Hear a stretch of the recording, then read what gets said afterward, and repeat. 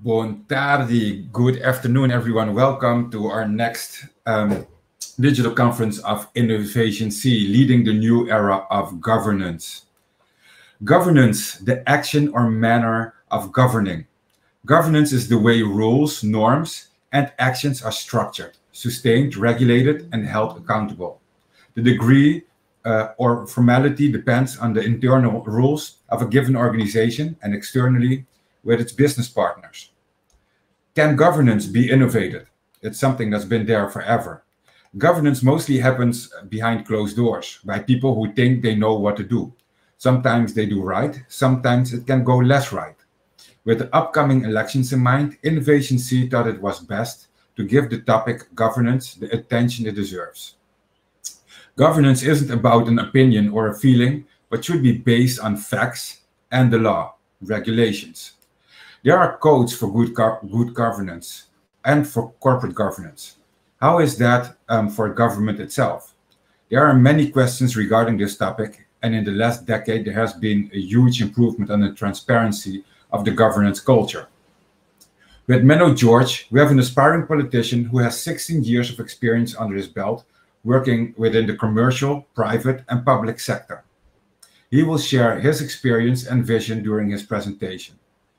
Our future of public governance. Our second speaker, Aubrich Bakhuis, will share his knowledge as the legal counsel of the municipality of Rotterdam. His PhD thesis, Autonomy, Supervision, and Intervention on the Caribbean Islands of the Dutch Kingdom, makes him an expert in our kingdom affairs. With excellent governance in public affairs, Aubrich's presentation is bringing us the knowledge that we need with the changes in governance due to COVID and the new coho. As always, Innovation C wants to bring you education and innovation in our mini digital conferences. Please be sure to take advantage of the lecturer's knowledge and feel free to ask questions and discuss them during the roundtable after the presentations. You can follow us on Facebook and LinkedIn to stay up to date with future developments. But for now, let's turn off the notifications on our phones and take a moment to tune in with our next speaker. Some tips for an even better experience. Turn off the notifications of your phone so you can focus on the speakers. Use a headset or earpiece to avoid getting distracted. Feel free to communicate in the chat section, but don't share private information. You can share your LinkedIn or your Facebook if you prefer. If you have a question that you want to have answered by the speakers, ask in the question tab and we will do our best to address it in the roundtable. As always, be respectful. We don't have to agree on everything, but we're still here together. Well, in the background, you can see her, but she's there. Diana Cecilia, as always, my trusted assistant that will help me in case my connection will break down. You will see her pop up in the screen and take over to be your presenter. But for now, I'm just going to invite our first speaker. He's not just a legal counsel. He also used to be a Dutch Marine. Aubrich Bakhuis, please come on stage. And in the meanwhile, for everyone in the chat, welcome, welcome, welcome. Buon tardi. Aubrich, buon tardi, welcome. And are you there? Is your voice working? Buon tardi, everyone. Thank you for this invitation. And yes, I think my mic is on, so I can hear myself. So we're all set, I think. Yes. It's been a while since we had a speaker from Holland. Right now in Holland, you have a night clock, a curfew. So you are on time inside. How is it for you to have a curfew now? Well, it's actually, well, in these times it's not that bad. It's still get dark at the early hours. So and only this week we got a little bit of a better weather. Until last week we had it was cold outside, so there was or is actually nothing to do outside anyway, because everything is still closed and still in a pretty hard lockdown. Now with the curfew at 9, it's it's doable. So it's not as bad as the time I remember a year ago in Curaçao, where we had 2 days a week to go go to groceries, or to go outside, or sneak into someone's trunk, in, like we used to do in Curaçao. Even if, as a matter of fact, that's a joke I use nowadays to my colleagues in the municipality of Rotterdam. I tell them, okay, curfew, it's of course it's bad, but it's even worse. You have a prime minister that tells you have to go buy pankukishi at the toko at the corner of the street. So we still have the liberty to go everywhere, and it's different, of course, and but yeah, it's not as bad. And I have my Dutch tulips right here besides me, so that's also bringing a little bit of light into the early darkness. Okay. Well, I'm very curious. Later in the round table, I would love to also hear the difference between lockdown in Holland and in Curaçao. But for now, I would say, please take the stage. Do tell us a little bit about who Aubrich is, what you do, why you do it, and of course, share your presentation. I'll see you at the end of your presentation again. Yes. Toi. Okay, thank you. I am going to share the presentation, which was, yes. Okay, it's live. Well, actually, I prepared a presentation a few days ago by the request of Andrew, of course. But this morning I woke up and I thought, no, I'm going to do things a little bit different. Of course, into the preparation for this setting, Andrew asked me to tell a little bit more about myself, because the presentation I had prepared, and you will see, of course, is it is more of a lecture than it is a mini conference. So I'm going to try to switch a little bit from a more personal side as to giving you also my perspectives and impressions, of course, and a little bit of part of my the research I did for the PhD thesis I defended almost a year ago. Fun fact, also for the roundtable later on.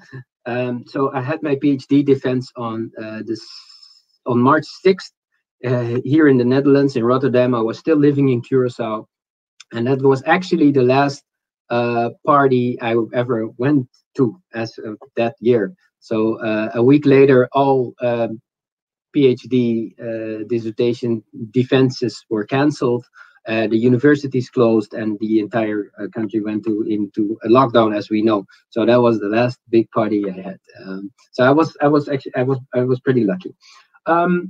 A little bit more about me. So yes, I moved from Curaçao to actually Amsterdam, where I live right now, in July last year. So during the pandemic, I came across actually the opportunity to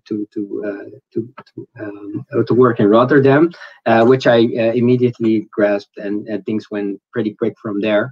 But so as of July, I moved to the Netherlands, living in Amsterdam, working in for the city of Rotterdam.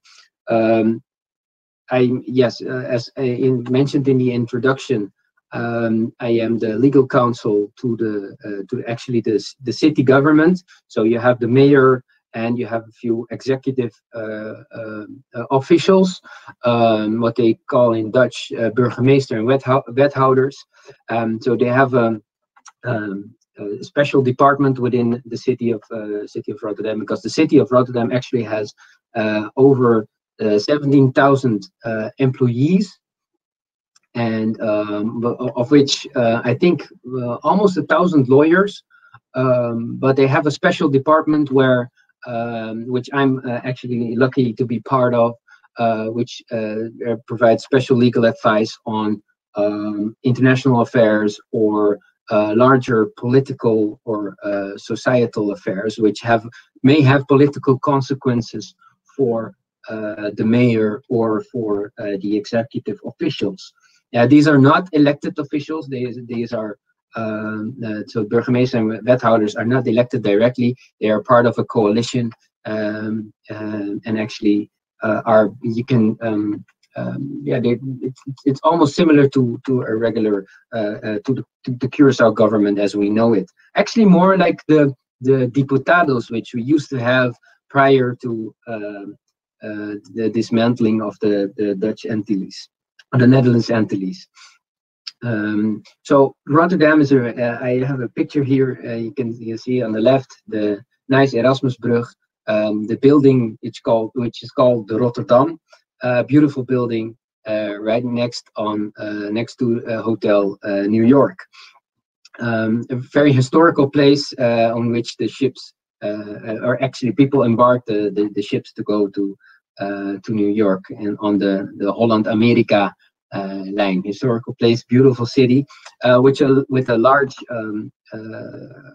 port, of course, one of the major ports of the world still, and also a large city with not compared to, of course, American city, not that large. We have around 800,000 people, but with the large metropolitan issues that you can see in all kinds of cities, and that brings me a little bit to my more personal story on this. I was working with one of the major firms, the law firms in Curaçao, or actually in the Dutch Caribbean, Van Epsken and Van Doorne, for 5 years. Really enjoyed my time there. Learned a lot. We worked a lot as counsel, legal counsel to actually to the Curaçao government, Aruba government, and the St. Martin government in various ways. But then when I got the opportunity to go to Rotterdam, I thought I would grasp it, not because I was unhappy in Curaçao, but more I wanted to see a little bit more from a larger perspective, but actually being in almost the same position, but from a different perspective, and in a larger organization, to feel how it was, so I can use this experience in a later phase. Which brings me actually to the next part of my presentation, because otherwise I'm going to have my introduction is going to be too long, and it's going to be all about myself, which actually will leave for the round table if people are still interested. So the large part of my actually my thesis was on, as it was mentioned in my introduction, autonomy and supervision, especially. And that's also the main theme of everything I do nowadays, but also I try to advocate in my daily work, as a person, as a professional, or as an authority. You have a certain level of self-determinance or self-governance, but it also brings responsibility, and that responsibility is always put into a system of checks and balances, and a part of that system of checks and balances is supervision, of course. Just a little bit to go forward to the matter of the kingdom, and actually let's see how we present the next slide. Yes. Yes, our kingdom is because I'll also do an introduction for the next speaker to take along actually the coho. But before we get to that, just a little introduction on what our kingdom actually is. The Kingdom of the Netherlands. Not only we have great baseball players playing together, coming from different countries, but wearing one shirt. We are under one crown. We have 4 countries, 4 different parliaments. 4 prime ministers, which is pretty funny to have, together with those 4 parliaments. 4 constitutions, which are pretty similar, but you still have differences. 1 Supreme Court, Hoge Raad, in which cases are brought to in The Hague, which actually decides on the interpretation of legal concepts, but using actually different civil codes and different constitutions or different actual legal frameworks. And one kingdom government, the Rijksministeraat, in which it all comes together, which is the highest executive body we have in our system. So quickly, self-governance, autonomie, as they say in Dutch. What is it, and does it put any food on the table? It's a very broad and actually ancient basic legal principle. Self-governance. It means actually from a more Caribbean or a Dutch Caribbean perspective.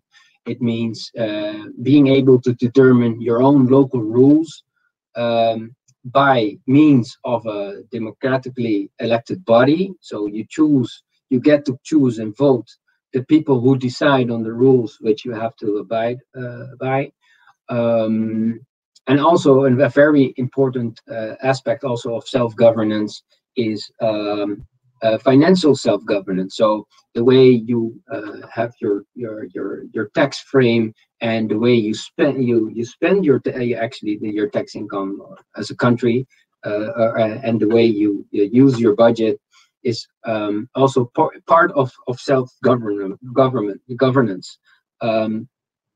Way back before, when actually the Dutch islands used to be colonies of the Dutch kingdom, all entries from taxes would go to The Hague, to the colonizer, and the colonizer would decide what would remain in those different territories or what would come back. And that's of course a concept we don't know anymore, but it's still as a legal principle, as a basic principle of governance, it's still very alive, and we'll see. You'll also hear maybe a little bit about it from Menno.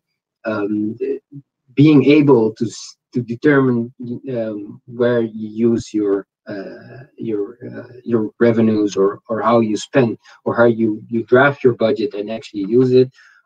That's a very important aspect of being able to participate and also to be a self-governing territory or country. What I must say is that it's always it's not as black and white as one would think, because the Netherlands, for example, is also very restricted in its financial self-governance. It has to abide to the euro, to the EMU territory, and still has certain budget rules to abide to. And also actually joining and actually paying for the big pot of money that is being distributed back there in Brussels. So it might seem very nice and must-have principle to have in your own democratic system, to have self-governance, but in most of the cases you'll see that there's always someone who is bigger, or you're always part of a bigger picture. So from there on, one very important aspect also from my thesis, and what we're seeing nowadays, even yesterday I read it in the Curaçao paper, is the kingdom, being part of that kingdom as a safety net. So being Curaçao, Sint Maarten, and Aruba being autonomous countries within the Dutch kingdom, it brings a lot of freedom, of course, being able to have all those aspects of self-governance, but also it brings responsibility, and especially it brings responsibilities, and also it provides in a safety net, and that safety net has different levels. For example, human rights, as being part of the Dutch country and the Dutch kingdom, or not the country, the kingdom, actually. We're part to a lot of human rights treaties, which gives us gives all citizens special protection, the right on fair trial, for example, or the right not to be detained without any legal cause. Also, the legal certainty. I already mentioned the involvement of the Supreme Court, which is a very important aspect for the Caribbean territories, the countries, because what you see is actually, this is a more things that you can see in practice. What you see in Curaçao and Aruba, especially for example, is seeing companies registering their airplanes in Curaçao or in Aruba, or ships as a country, and because it provides a certain matter of comfort and safety, knowing that if there's any dispute on such a plane or on a ship, you can go to the Dutch first to Curaçao or Aruba court, and actually all the way to the Supreme Court, and you'll know that your process is due, or that you have due process. Let me say it correctly. One of the third and from my perspective most important aspect of being part of the kingdom and having that safety net is good governance, which it has two sides. The first side, one side, it's a responsibility. So Curaçao, Aruba, St. Maarten, but also the Netherlands are obliged to promote good governance, which is a very important aspect to have when you're a democratic country, and trying or actually being a full democratic state, but also sound financial management, which has appeared to be more and more important in the last few years. Being able to have a balanced budget, for example, or having a mature taxing system. Those are all very important aspects to have in the countries, in the territories, in the governance. But it's also a safety net from a kingdom perspective, which means that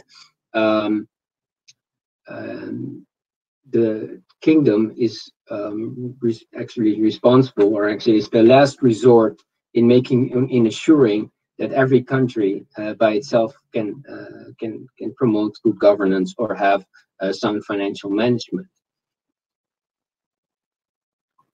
Okay, and I'm moving to my last slide. Yeah, the safety net. How does it work in practice? What we have seen in the last few years, especially from Curaçao, a more Curaçao perspective, you see that financial support is needed, especially due to the current crisis. But it's against hard conditions. Coho is one of those conditions, but also the condition, for example, that throughout the government of Curaçao, St. Maarten, and Aruba, salary deductions for the prime minister or the entire public sector had to do some reorganizations and have salary cuts. But there are more. The conditions are of also reinventing, or not reinventing, restructuring the tax system. Tax compliance, also an issue. So these are all conditions that are actually imposed as against the financial support for the liquidity support for the governments. It also brings the question to the concept of self-governance and being able to decide the rules by yourself and by the people that you have elected.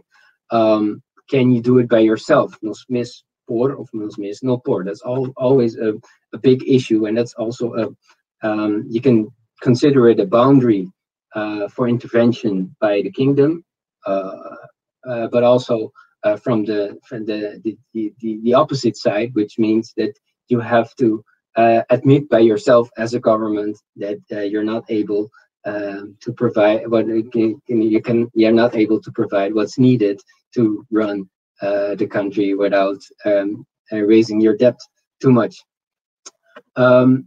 And that brings also the question, can beggars be choosers? If you desperately need financial support and you're not able to provide it, or you're not able to provide in the basic needs of running a country, to say it as simplified as that, can you choose, or can you how much bargaining power do you have at the table for that financial support? And the bottom line, of course, is, or actually the bottom of that whole concept is that you're, as a country, you're compelled actually to make sure that the basic needs are there because you're part of all those treaties, of course. So how about all those conditions, hard conditions for financial support and the self-governance? How do those match, actually, or do they match? That's a big question that I'm still working on, which is again not being answered that lightly, because the self-governance is a basic principle that is very valuable, but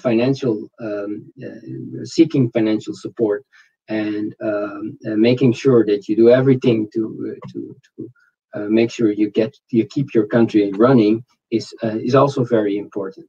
And from another perspective, especially in this crisis, but even before that, the big question is always what's in it for the one providing this financial support. What's in it for the Netherlands? We see it in the relationship between the Netherlands as a provider of extra financial support towards the Caribbean countries, but we also see it within the European Union. The question always asked in Dutch Parliament is, why do we need to help Spain or Italy, or why do we need to bail the Greece? Why do we need to bail the people of Greece out? What's in it for us and for them? And those are, of course, different legal frameworks and different questions, because on one hand you have, of course, the Caribbean countries, and on their side you have the European Union, which are totally different. For the Dutch Caribbean territories, the answer at first is very simple. What's in it for the Netherlands? Oh, well, not much, except for they have, of course, the legal obligation to make sure that the countries can keep their country running and make sure that human rights are ensured. So that's a legal obligation for them. On the other hand, it's also the case that if we, you can imagine that the Dutch would say, if we don't help, we'll have an even larger crisis of either people coming over and we'll have local problems here, or we're being held accountable and responsible for not aiding our former colonies. So that's also a very large aspect of the answer of what's in it for us. Well, it's a legal obligation, and we have to make sure we don't get bigger problems from it. So then my final slide, what's next? What's after this crisis? I just saw the first people in Curaçao getting vaccinated, which is a very good thing. I was actually wondering why these people, so why the Prime Minister first,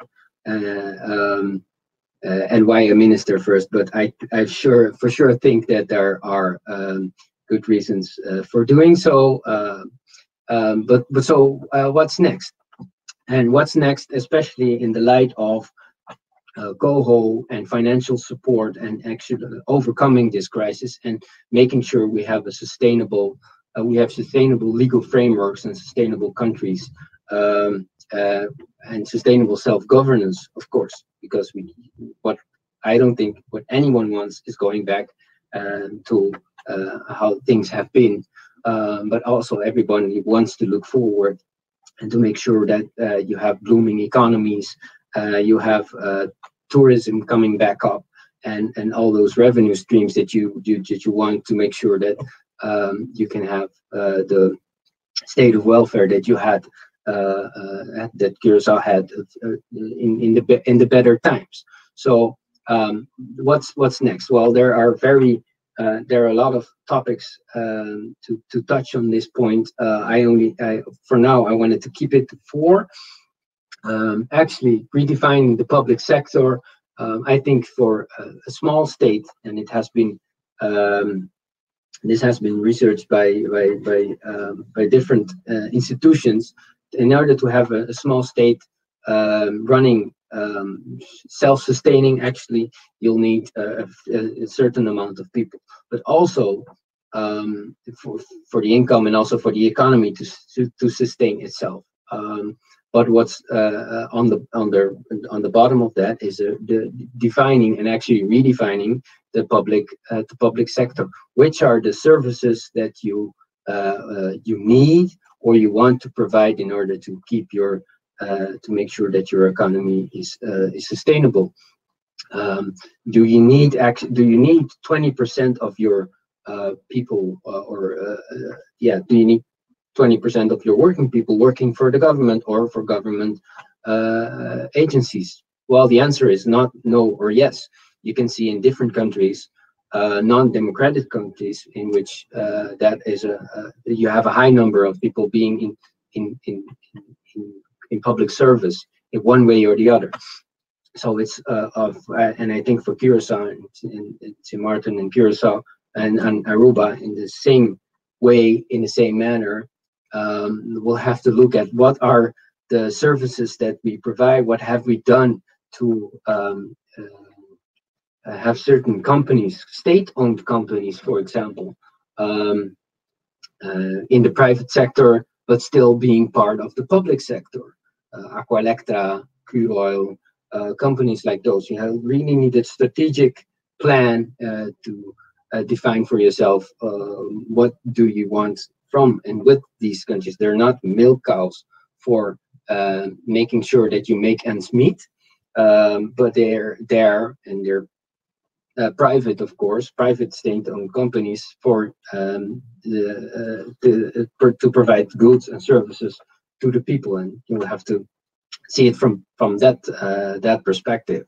So it's a really important aspect on looking of the future of governance. What are you doing with this? Rotterdam, I must admit, Rotterdam is also in the process of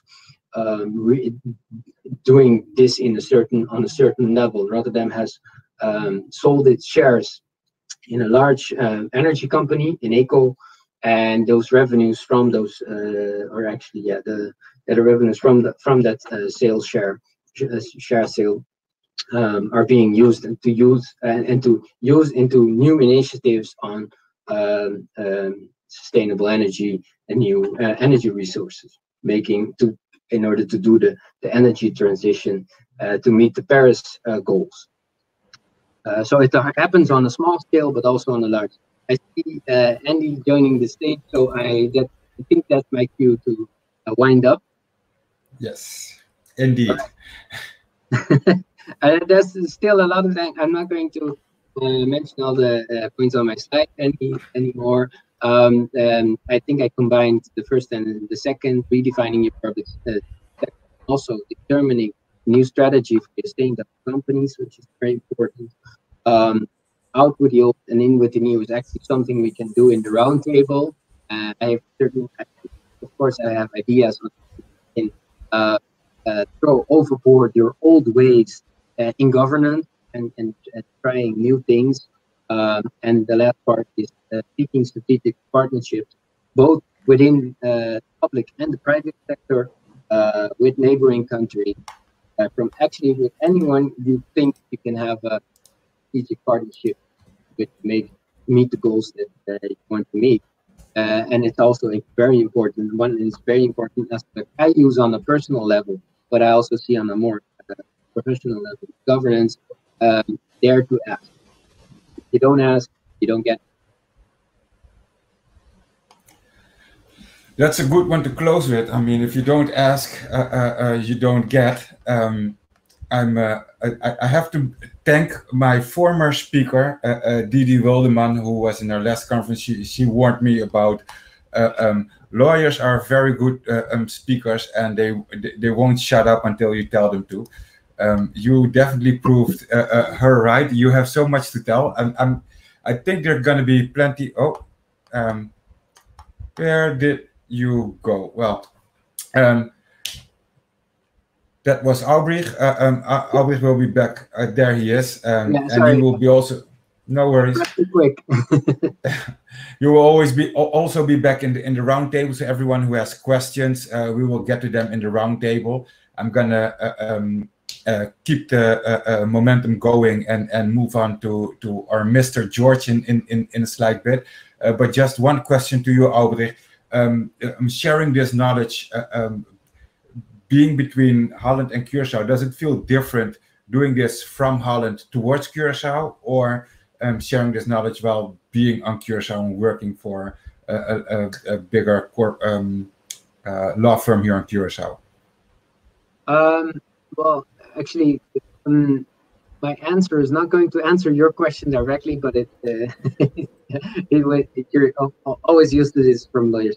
So no, what I'm actually what I see and do now, it really helps me from to have to do the work actually I've been doing for the last 5 years from a broader perspective.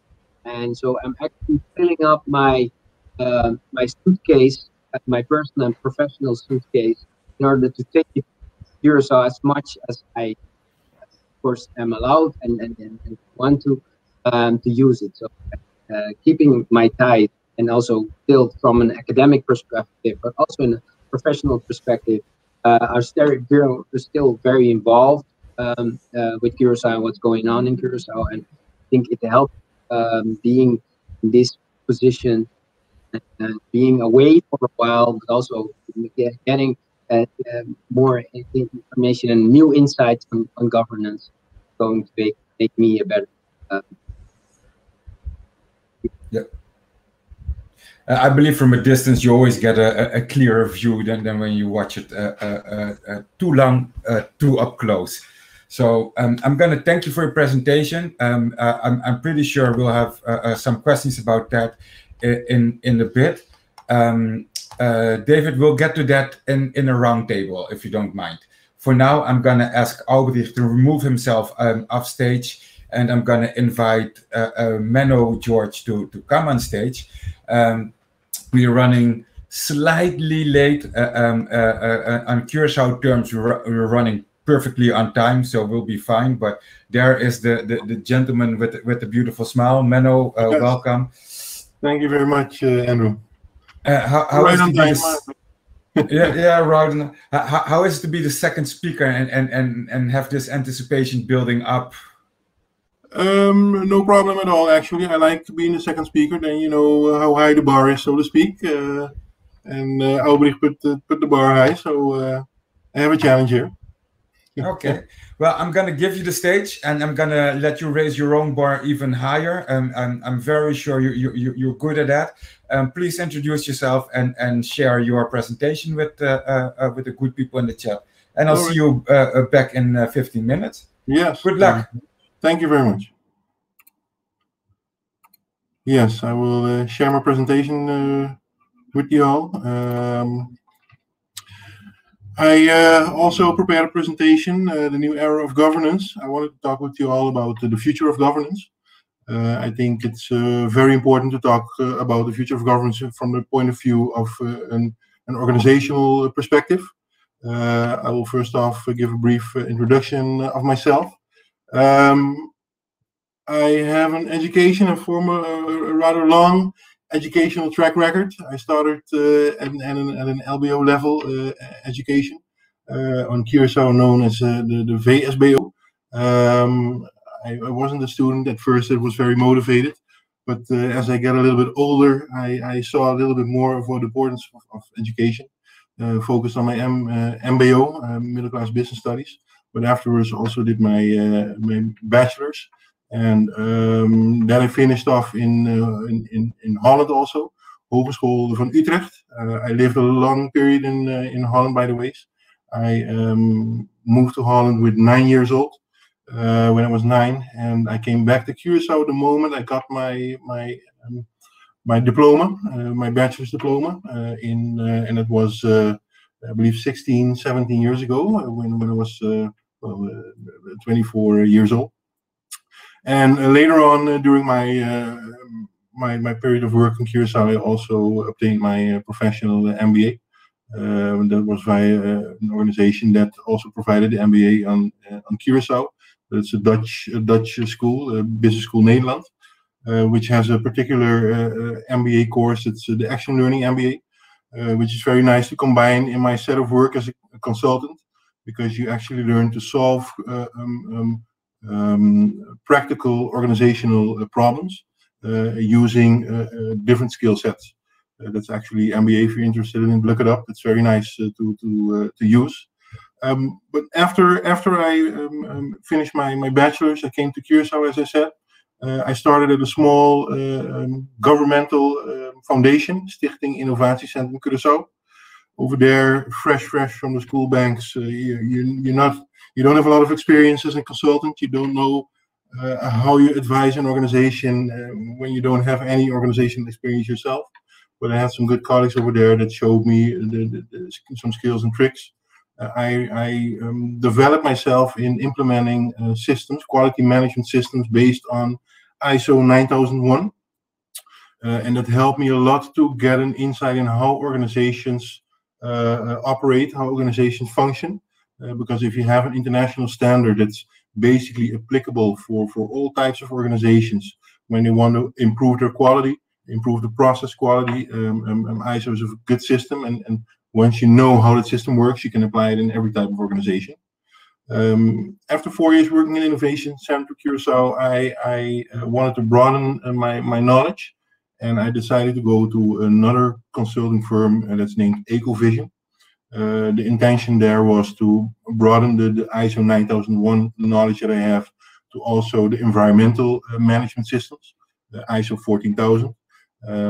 Unfortunately, I did not get the chance to learn that, but I did a lot of work in the sustainable solution side.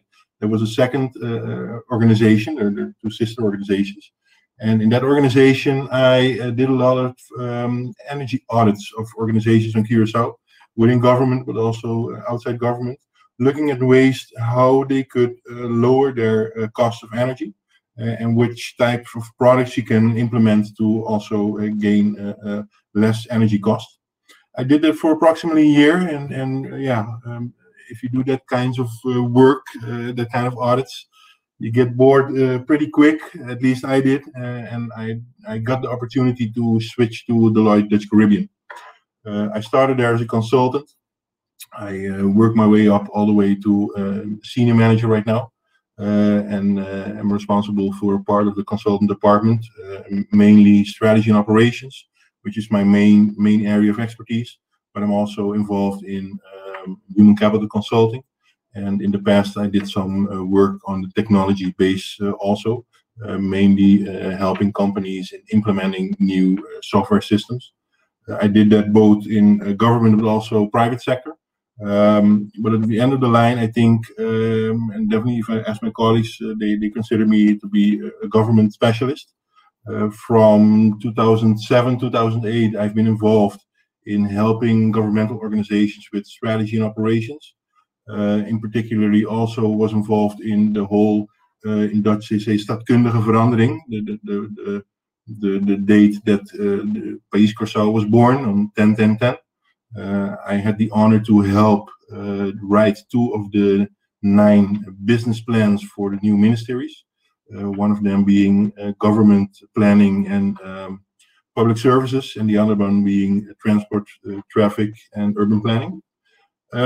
Was an honor in the sense of I think it's in a lifetime opportunity that you get the chance to actually help build and construct a new governmental organization.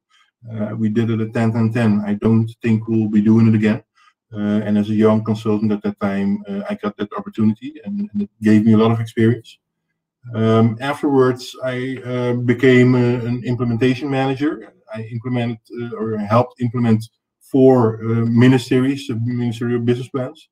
I didn't do that by myself, but of course I did that with the ministerial management teams and together with all the civil servants that were placed in those ministries.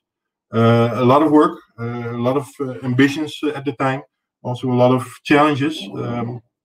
But I think for a certain level we managed to do so. But now, as a senior manager and a lot of experience in government, in Dutch I say I see the kitchen of the government a lot. I see what happens, what's cooking in the kitchen, and I see that the governmental organization hasn't changed sufficiently in the last 10 years. And you see there also on my experience CV that I joined recently Partido Vision, political party Vision. I'm one of the list candidates for Vision. I also bring in my area of expertise over there, being governmental expertise, mainly with a focus on how you can let the organization of the government operate more effectively. But of course, I'm involved in a lot of other aspects also from out Vision. Recently, I did a presentation also for Vision, which I use a few of the slides of to give a more in detail on how my perspective is on government, and I'll go in more detail about that. I want to talk about 2 things actually. First off, I want to give a snapshot on the current situation, and I'll be using a slide that we use often in Deloitte. I call it ingredients of change. It gives the elements that are important if you want to do something with change in an organization. And of course, I also want to look at conditions for success. What do we have to do within the organization of the government if we want to be successful as a government organization? Which changes do we have to do? Which areas do we have to focus on? And well, how do we go forward on that? But let's start at the snapshot of the current situation. Current situation, I explain this as the ingredients of change. And if I look at an organization, you have 2 sides of an organization. You have the right side of the organization and the left side. The right side of the organization is the so to speak, the harder side of the organization. And that looks at if people are able to actually implement a change in an organization. And there are a few elements that have to be in place in order for people to implement that change. One of the aspects that has to be in place is that you have to have a clear vision or where you want to go with the organization. We have to have a clear vision on where the governmental organization has to lead us for the upcoming 5 to 10 years. We have to have clear goals defined also, and we have to at the same time look if we have sufficient budget. If I look at the current situation, I think there's a lack of a vision. If you ask ministers, if you ask managers, top managers in ministries, if you ask the civil servants themselves, or let alone if you ask citizens, what's the long-term vision of the government? I don't think they have a clear answer. Where do we want to stand as an island in 10 years, so to speak? Which goals do we want to strive for in the upcoming 10 years? And based on that, you can look if you have sufficient budget, yes or no. We have a lot of budget constraints in the last few years. We have the CFD controlling if we maintain within the budget standards that we stipulated together with Holland. But you see, once COVID hit in, that we have a lot of problems, and Holland has to help us to do all kinds of things, food aid, but also finance all kinds of things in the private sector in order for companies to don't go bankrupt and stuff like that. So you see, we don't have sufficient budget, despite of also not having a clear vision of where we want to be in 10, 15, or 20 years. Once you have that vision, you can also look at what kind of people do you need in your organization, and if you have the sufficient numbers of people in your organization to actually work on that vision and implement that vision. Do we have sufficient numbers of capable people, and do we have an effective organizational design? In 10-10-10, as I explained, we wrote 9 business plans for the new ministerial organization.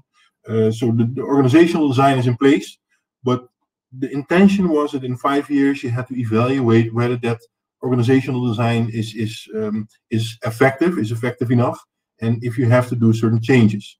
Well, we're 10 years in that process, and we didn't do the actual analysis of how effective the organizational design is. I can say that we do have sufficient numbers of employees in the organization.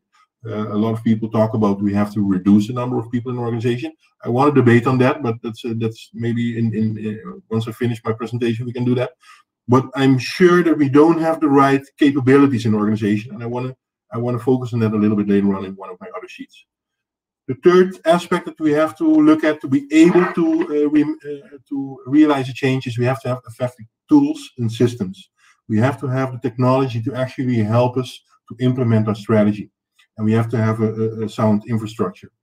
If you look at that aspect, the government didn't make enough effort to do so. We don't have sufficient effective tools in the government. We don't apply sufficient technology if we compare ourselves with other islands, with other countries. And the infrastructure is rather poor if I have to give an analysis on it on a high level. Those are the hard parts, the tangible parts in an organization if you look at it from a change perspective. But you also have to look at the soft part, the more cultural part of the organization. That's if you have a vision, if you have the numbers of people, and if you have the effective tools, are people in the organization willing to enter that change? And then we're looking at 3 other aspects that are called believe, belong, and behave, the 3 Bs. The first off, you have to have belief. If you have a vision, but you don't have anybody in the organization that believes in that vision, it's going to be very difficult to implement it. You have to have people that commit to that vision and are willing to carry it out and are willing to go for the goals that we stipulated, and are willing to do that within the budget we stipulated. If you look in practice, I think a lot of people didn't believe in the vision, believed in the business plans that were drafted amongst 10-10-10. Partially, that's also being influenced politically in the sense of you had a coalition before 10-10-10 that worked on the whole organizational structure, the vision, etc. But afterward, the coalition parties came in the opposition. The opposition parties became coalition. They actually became the government, and they had to execute on a strategy that other parties developed. And I think there you got a lot of problems with the belief within the organization, a lot of civil servants, a lot of managers, but also a lot of ministers that didn't believe in the vision, didn't believe in the goals that were stipulated. And if leadership isn't in, then it's very difficult to motivate people to go the extra mile. The second part is belonging. Once you have the organizational design, once you have the people in place, they also have to belong. They have to feel connected to the organization that they're positioned in. We had 4,000, a little bit over 4,000 civil servants that were positioned in a new governmental organization. Some came from the Nederlandse Antillen, some came from Eilandgebied Curaçao, but they all got a position, and that's one of the things that was stipulated by the old government at that time. Everybody, there was a stool, there was a chair for everybody in the new organization. Everybody had a place, but not everybody felt that they belonged in the organization. There was a process after the positioning of people that they could object. In total, I believe 30% of the 4,000 people that were positioned in a new situation, in a new position in organization, objected to their new position, their new function. So that gives an indication of how people belong in an organization. And lastly, once you have the effective tools, effective systems in place, you also want to look at how people behave in an organization. Do they share a common understanding of how things are done in the organization? And there also was a big lack in the organization. Once you have a new organization in place, you don't have sufficient leadership in place that believes in that vision.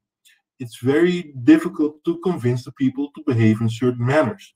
And then one of the biggest problems we encountered at that time is you had I think a little over 1,000 people that were from the Dutch Antilles government that have a whole different culture, a whole different way of working compared to the civil servants from the eilandgebied Curaçao, which clashed at certain points. They had different systems, they had different technology, different ways of being led by their managers. And all those things made that not everybody behaved the same way, which also impacted the implementation of the new governmental structure negatively. At the end of the line, and it's something you see beneath, formal and informal leadership that is capable for driving and executing of the strategy. I think at that time we had a lack of formal and informal leaders that were capable to driving the change actually going forward with the new organizational structure.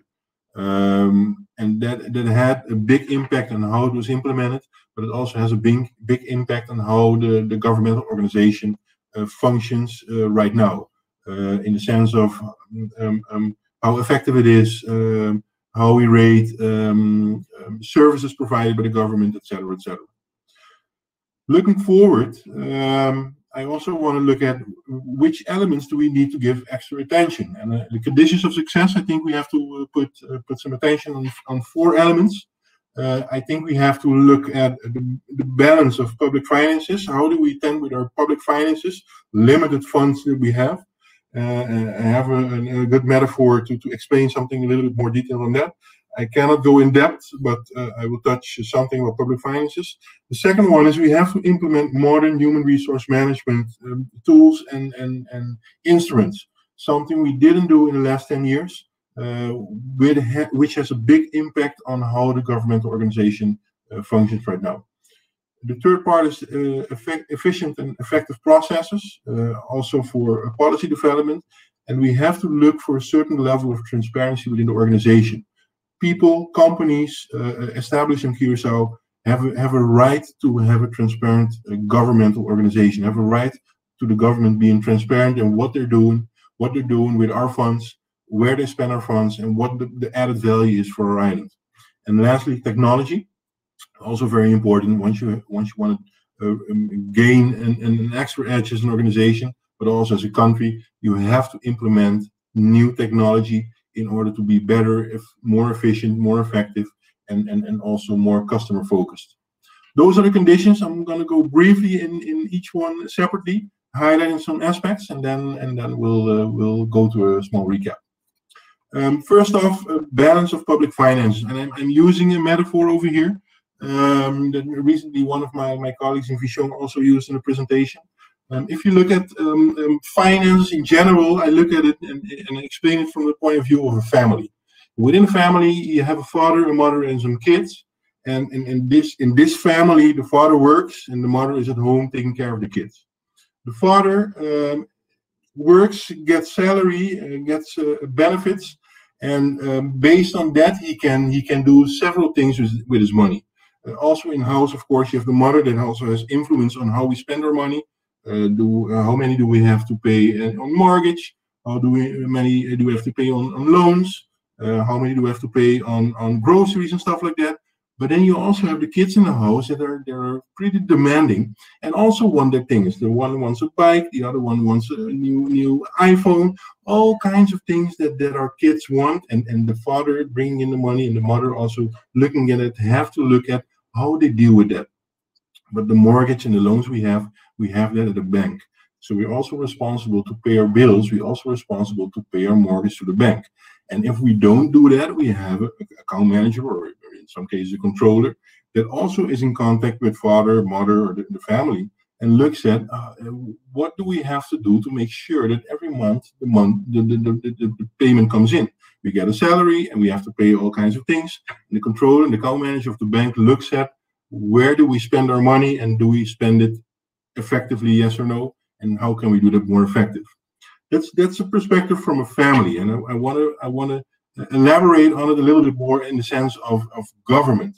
If you look at the government right now, or a government organization, I say the father is the government in this case, and the mother is parliament. They have to work together. The government is the one that manages all funds, all funds that come in, and Parliament has to check if the government uses those funds effectively, yes or no. The Parliament has to be the controller within the House that looks at, hey, government, we have a budget, we have money coming in, and are we spending that money effectively, yes or no? And the children in the House are the citizens. At the end of the day, we're spending all that money, so our children have the best education, can at a certain point of time stand on their own feet, but the children are demanding, they want all kinds of things. What you see right now in government is that we tell our citizens that we can do all kinds of stuff for them. We can increase minimum wages. We can legalize all kinds of houses, stuff like that. That's things that the government or future governments are selling to citizens. But we have to look at if it's effectively possible, yes or no. Because at the end of the line, we have to have the funds in place to do so. Our bank, as an island, is for now the kingdom government. The kingdom, especially where we're at right now with COVID, the government of the kingdom decides whether we can get loans for certain to solve certain problems that our island is in right now, and they have strict standards in which situation our government can loan money from the government of the kingdom in order to get economic development, do social development, etc., etc. And in the case of the government, the kingdom government, they have the CFT right now. But in the near future, we have the COHO that acts as a controller, acts as an account manager, and looks at it. All money that the kingdom government gives our government is actually spent in the right manner. This is the way also I think we have to explain the whole situation that we're in to our citizens, because it's important for them to know what the actual role is of COHO.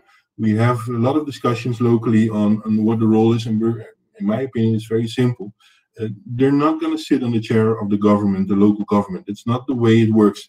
When in the family sense, once the father and the mother and the family have a mortgage and they go to the bank and they get a loan, the controller, the account manager, is not going to sit on the chair of the family. He or she is checking if people are spending their money effectively, and because they want to make sure that they get their money back. They want to make sure that they get their loan back. And that's the same thing in the sense of CFT and CO in this case.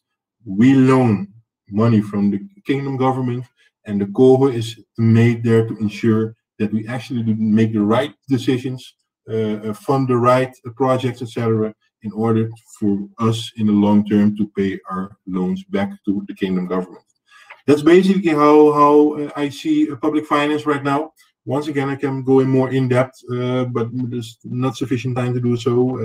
But maybe later on we can also talk about flexibilization of our tax laws, etc., because there are several other aspects that are very important if you look at public finance from a governance perspective. But going forward, we also have to focus on modern HRM. Modern HRM, we have all kinds of instruments that we can implement that have to do with HRM. I want to focus on only one in this presentation because it's one that's very important and it's one that's very actual or very current right now. And it has to do with the type of positions, the type of functions we need in an organization that's called the government. If you look at the matrix that I show in the presentation, on the horizontal level, you see a low or a high impact on the primary process. So you have certain positions that have a low impact on the primary process, or maybe back office positions. But you have also positions and functions in the organization that have a high impact on the core business. They're actually the ones that in the front line, or maybe actually also in contact with citizens or companies on the island. At the other end, you have replaceability of positions in the organization. Some positions are difficult to replace, and some positions are very easy to replace. You have high replaceability and low replaceability. Based on this matrix, we have to rethink how we want to do the organizational design of the government. If you look at the government right now, they all see these positions as one. In Dutch said, we have one functieboek for the whole island. And in that functieboek, you have all positions, all functions of the government, and they all fall in the same salary and benefits structure. We think here, or I think you have to rethink that whole process. If you look at the lower positions, those are positions within the government that are pretty nicely paid, so to speak. Preferably, you would like to have a position like this within the government instead of in the private sector. Administrative support functions and core functions are better paid within the government and are lesser paid in the private sector. If you look at the upper functions, the specialistic position and the critical position, that's the opposite. If you're in a critical or a specialistic position, you're better to work in the private sector because you probably get more paid in the private sector compared to within government. And there, I think, lies the big problem of the organization of the government, because the government also needs specialistic and critical positions. But the salary structure and the benefit structure of a government isn't attractively enough for specialistic and critical people in specialistic and critical positions to remain within the government. Let me give some examples of those positions. If you look at the lower aspect, the more administrative and support functions, you're looking at HR officers, finance officers, people that do, once again, back office work in a more supportive kind of a role. If you look at these positions, you would prefer to be an HR officer within the government because you would get a relatively high salary compared with the same position outside of the government. If you look at semi-government, overheids en vees, it's incredible. If you're an HR officer in overheids en vee, you're the best paid person ever. There are some HR managers, I don't know if you guys know, but there are HR managers within overheids en vees that get a salary that's higher as a prime minister right now, to give an example. If you look at the right side, you have the positions that more front desk kind of positions of permit employees that actually deal with people and issue permits. Once again, these are people that are relatively quickly to train, so the replaceability is rather high. You can replace them pretty quickly, but they function in a core position. In the primary process, they play an important role. I want to go look at the upper part of the matrix. If you look at a specialistic position, I gave two examples of a cybersecurity officer or a data analyst. If you look, for example, at our Central Bureau of Statistics, there you have data analysts. But you have certain other organizations within the government that also need their data analysts. We lack data analysts within the organization. Why is that? It's very simple. If you look at our financial sector, if you look at the consultancy and services sector, if you look at other sectors in the private sector, a data analyst, they're pretty scarce. You don't get them a lot. If I look at Deloitte, the organization I work for, it's very difficult to get data analysts. So we have to get them abroad. Once you get them abroad, you have to pay them a lot of money, because if not, they are not willing to come to our island. So once again, these types of positions are very difficult for the government to attract. Same counts for cybersecurity. I prefer to be a cybersecurity officer within a bank compared to the government. I get triple pay maybe in a bank compared to cybersecurity within the government. But that does not mean that cybersecurity isn't important for the government. For example, recently the government developed a website for now, which contains a lot of valuable information on companies, on revenues, on salaries, etc., etc. How secure are those websites that the government develops? Without cybersecurity in-house, it's very difficult to evaluate whether the government manages that effectively, yes or no. I'm seeing I reached a three-minute mark already, so I'll try to wrap it up, Andrew. Another critical function: lawmakers, aviation inspectors, lawmakers, positions that you have to do extensive education for, but also are available in the private sector. Same counts for specialistic functions. If you have those types of functions, I'd rather be a pilot in the private sector than I would be an aviation inspector within the organization of the government, because simply I'm better paid. That means that the government has to lower quality of work in order to gain people to do that. You don't get an aviation inspector to meet the level of a pilot, because a pilot gets triple, quadruple the salary of an aviation inspector within the government. So you have to you have to get problems with quality in the sense of services in that case. Let me go briefly to my last two slides. Effectiveness, and also technology. I think they're glued together. the government has to be more transparent in policy making. The government makes policy, that's one of their main tasks. But what you see right now is that the private sector hardly is involved in that process. The private sector is also hardly informed about the output of policy making. We simply don't see certain policies that are made by government, which makes it very difficult for the private sector to maybe help in executing them. That's one thing I think the government can learn of, and being more transparent and sharing policies, new policies with the private sector.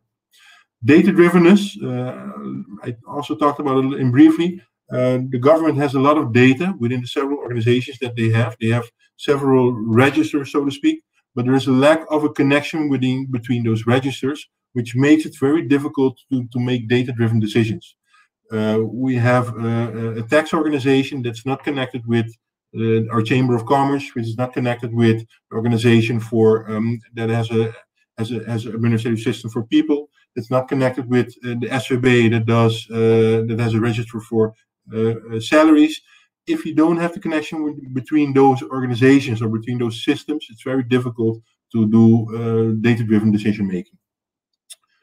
We have to eliminate red tape in organization of the government, and we're talking about that for over 10 years right now.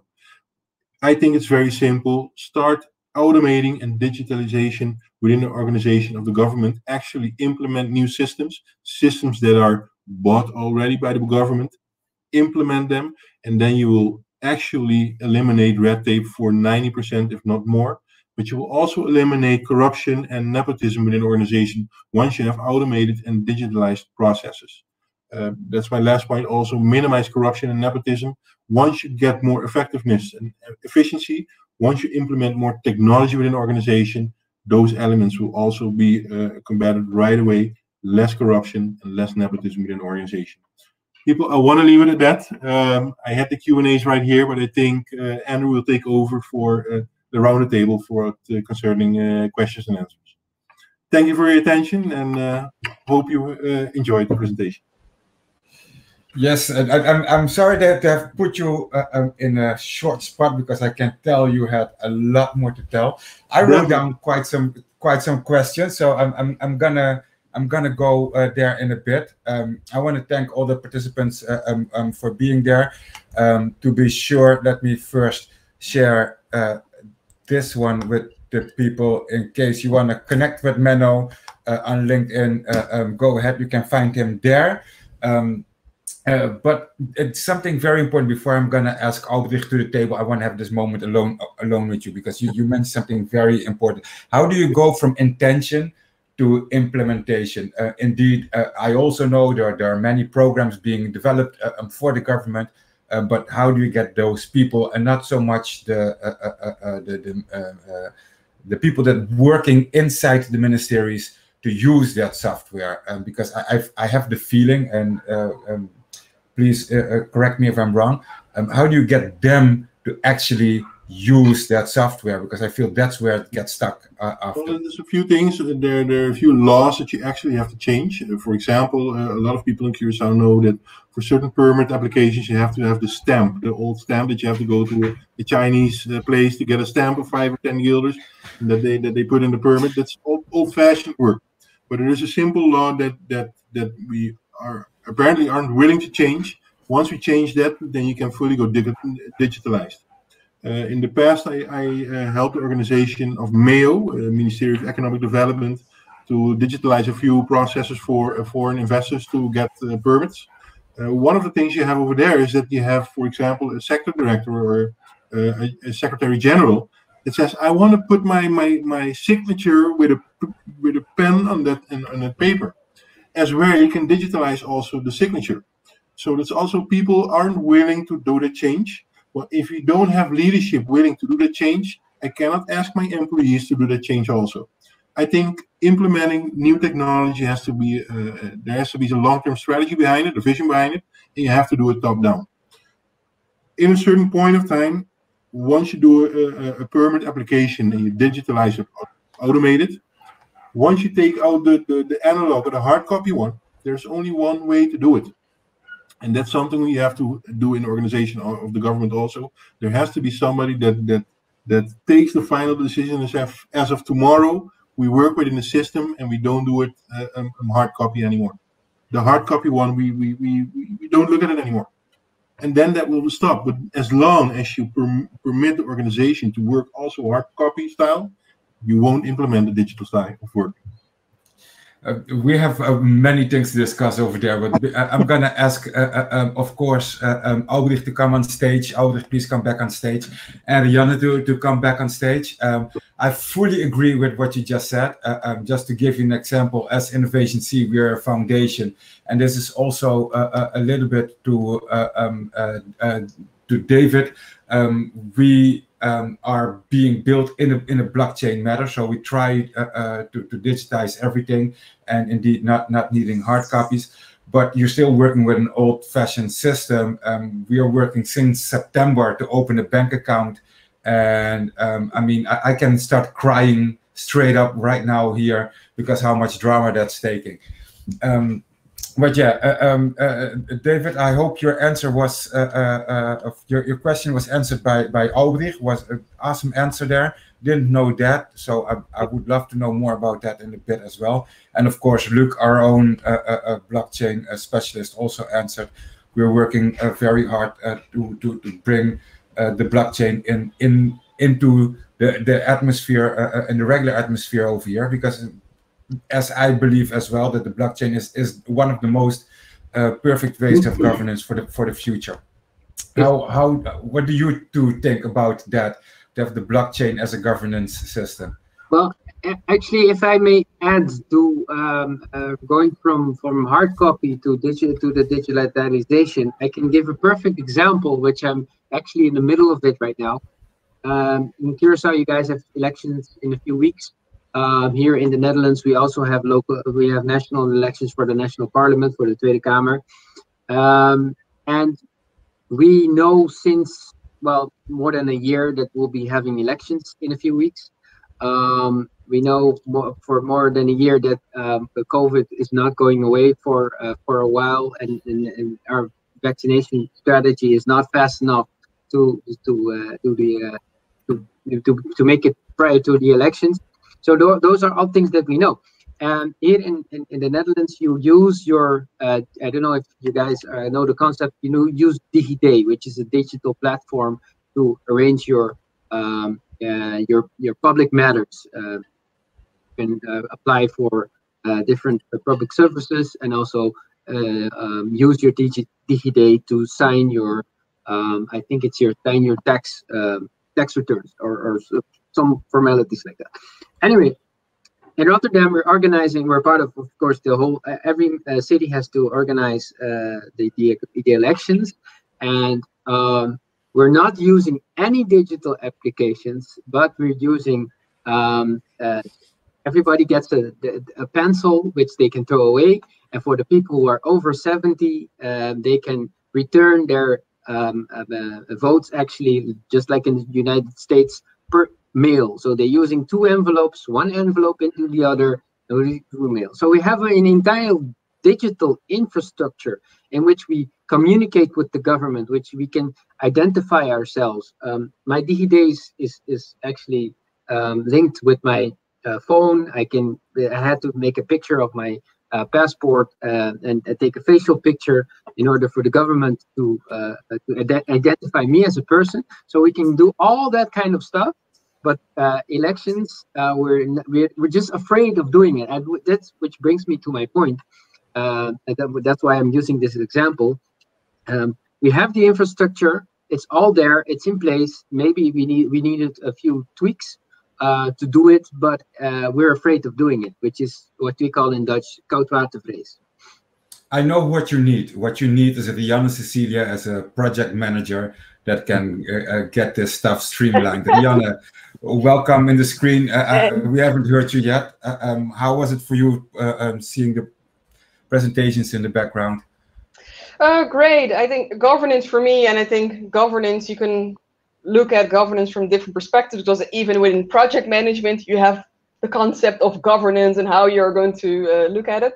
I do think that some sensitive, I think typically this discussion around governance and over your PhD topic is being, I would say it's quite sensitive sometimes if you have these discussions with people in person. So it is great that we have received some, I think, key information, necessary information that will inform people. So, and I definitely think that we should look at how can we share this even beyond our main channels, basically, that we already do, or promote it even more, because I do think there's valuable information that has been shared throughout this session that more people should be aware about.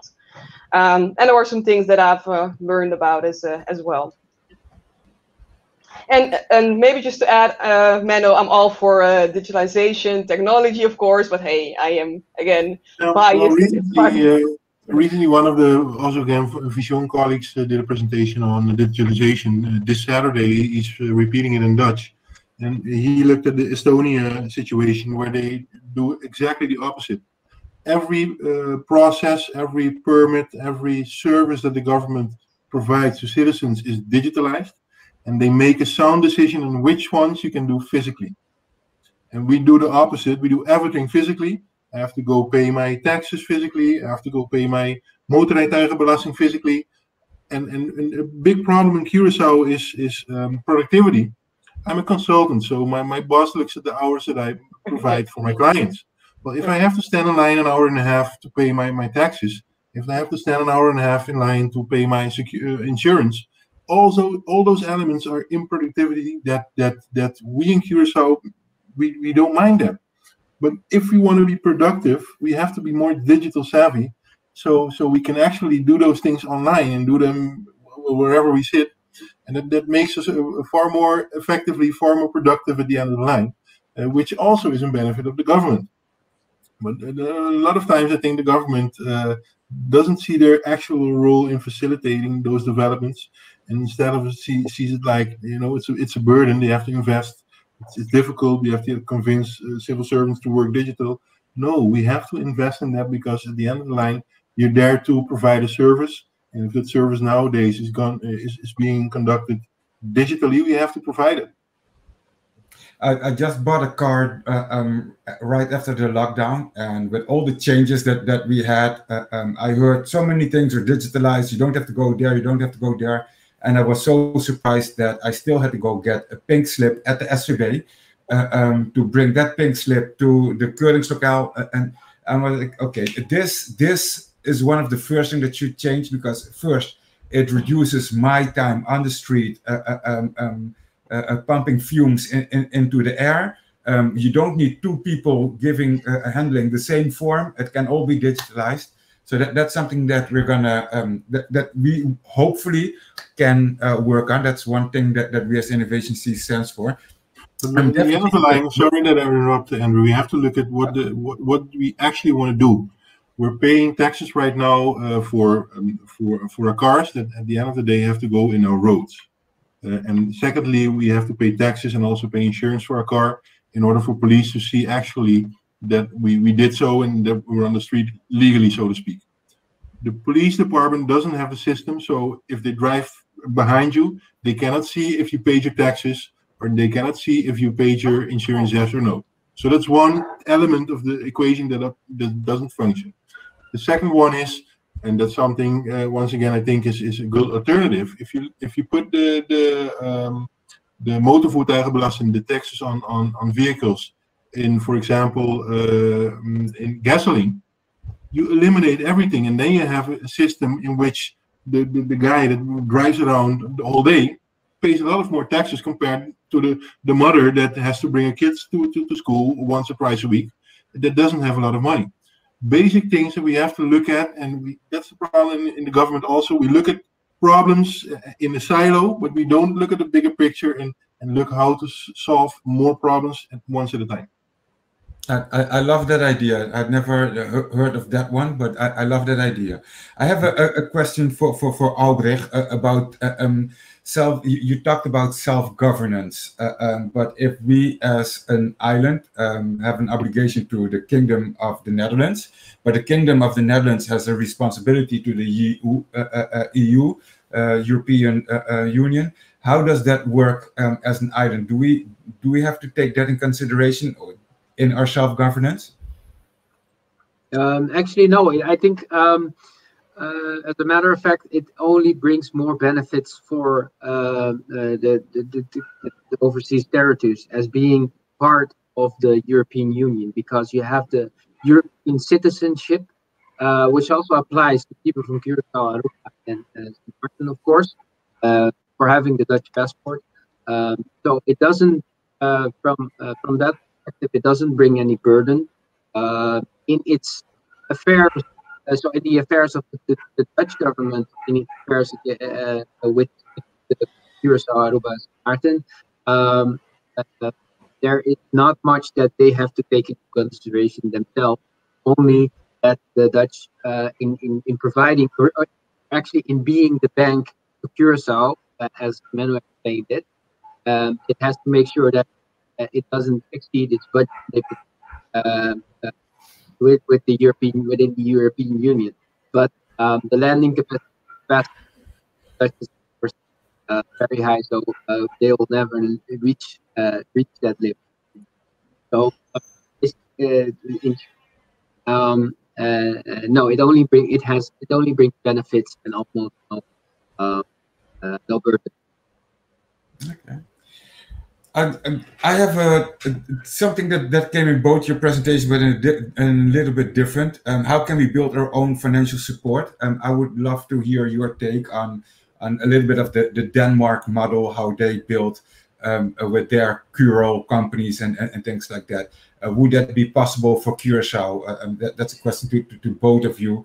In our governance system, we have these overhead NV's. Can we use that for our own financial support without it? I don't remember which one of you said it, that we just use their profits to fill our deficits. Yeah. If I may, Menno, so yeah, I use the term real cow because in practice, we've been something that the government, state-owned companies, government-owned companies, if they actually make profit, even if they don't, or if they almost don't, they're being compelled, or actually mandatory, in the mandatory manner, to provide dividends to the country of Curaçao, which is, of course, the right thing to do because the country of Curaçao is the sole shareholder. But instead of creating buffers or actually reinvesting those profits into the company itself, it might be the same thing mentioned several times to the Curaçao government, hey, there's money, you have money on the street, go get it from your state-owned company. So that's where the term milk cow comes from. From my perspective, that's not a development you would like to see. And we've seen reports from institutions like IMF or World Bank stating that you need to formulate a vision on what you want with your state-owned companies. And one of the main pillars of the vision should be that the services they provide is not only to create more value for itself, but also give it back to the country, but not in the form of paying of dividend distribution back to fill gaps in the national budget. Awesome. Menno, can you please share your take for us? I have to say we have to keep it short because we're almost running out of time, and I have so many more questions. But Menno, please give yours, and then your mic is muted. Your mouth moves very beautiful, but I couldn't hear you. Once again, if we talk about specifically on governmental MV's, I'm of the opinion that our organizations don't look at effectively what their role is within our country. If you look at an Aqualectra, if in the past you looked at the UTS, I think at the end of the day, these organizations have to look at how can I provide my services to a lower cost as possible to citizens and companies within the organization. Within the island. If you have an collector, if you have a telecom provider that, for example, provides telecom and Wi-Fi freely to schools, if possible, what would be the effect of that long term? If you have an organization that provides electricity and water to businesses that have to be competitive, not only locally but internationally, what would be the effect of that for our economy? But if they look at their own position as a monopoly organization and say, no, we have to make profit and we're going to sell it at the high cost as possible, then they can provide some funds for the government as a shareholder. But at the end of the day, you have a lot of companies that cannot compete internationally because simply we have very expensive water, very expensive electricity on the island, and we have to look at it on a macro level. And I think that's a new shift that we have to make still. There's so many questions and so many things. We need to round up a little bit. Andrew, if I may add before you wrap up, so I'm sorry. This is something also, this transition you have to make. It has to come from the inside. I mean, it has to go from the person working at the front desk until the CEO, and of course their salaries. You can. If you work in the what I call semi-public sector, you have to make sure that you're not going to be rich. If you want to be rich, go work in the private sector. So that's also one aspect that has to be, you need to take into consideration into reevaluating your vision on these overheads. I love it. I mean, this is just what I was typing. I'm going to share the link here. We are creating a pure neuros talent pool with Innovation C. These mini digital conferences that we organize, the talks that we have with other people are just a part of it to help us improve our mindset, to become more servicial, more service-minded, get more women in tech, get more males in law, improve our way of thinking, personal development. It's all very important. And I mean, I want to applaud you both. I mean, Aubrich, I mean, for you from a Dutch Marine to become a financial, a law. Legal counsel. Yes, thank you. A legal counsel. I mean, from the adventurous job to the boring job, but doing it so well. I mean, I applaud you. I truly admire you. I believe you are absolutely an example, one of our true talents on Curaçao. So I will definitely share your thesis on our Facebook. And Menno, I mean, I already admired you from afar. We had never met, but I knew some things from in the background. But now I'm seeing your story coming from an LBO, VSBO, to where you are now. It also shows your perseverance, your determination, your willpower, and it shows that everything is possible if you put your mind to it. And with that, I mean, I'm getting goosebumps just to think of it. We as Innovation C are working on the future plans of this. You in Rotterdam, you with Vision and with Deloitte. We as Innovation C hope to work with you many more with many more projects, and of course Rianne as one of our use the diaspora, one of our children of diaspora. Thank you for always being there with me, for me. Thank you for showing up. For everyone, please register in our talent pool. If you have any questions, send us an email. You can find us on our website, innovationcure.com. And of course, you know how to find these two gentlemen. Any closing words from Menno and Aubrich? Well, maybe if I go first, Aubrich, I share with you guys a presentation from Vision.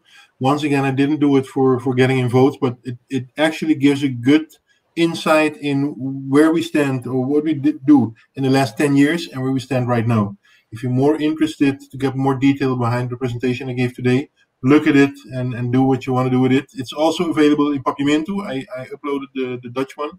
But once again, it's just to give you an insight in where do we stand right now with the government and what do we do in the last 10 years. Thank you for the time you gave me for this on this podium, and well, in the near future, maybe you can do it again. Yes, for sure. Aubrich. Yeah, thank you, Andrew, and also Menno, your inspiring words. Rihanna, thank you for your part in this. And yes, it's been an honor, even to be invited and to be able to use more time than I was actually granted. So and of course I would love to do this again in this or any other way if I can contribute from this side of the ocean in any way, any form. You're more than welcome. And yes, of course, if you have any questions on the topics that I touched today, or for my job actually, or actually the things that we have encountered here in Rotterdam, feel free to reach out. Rianne, any famous last words from you? No, I just want to say thank you for your presentations. And actually, Andy, that's more a suggestion for us, is that because this session could have taken longer, and I think we could have gone more in depth in questions, and maybe I would have loved to see whether we can organize a more discussion. Basically, the presentations have been done, but maybe a hosted discussion session, basically. But let's look into that separately. Yeah, absolutely. Every time it's fun. There's so many different aspects that we get, so we're definitely gonna be in touch with you to have a different conversation and more in depth.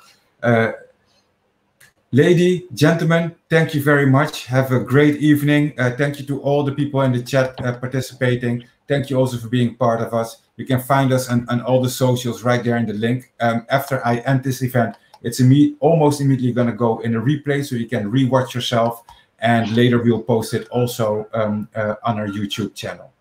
Well, have a good afternoon and peace out. Bye-bye. Bye-bye. Bye-bye. Bye-bye.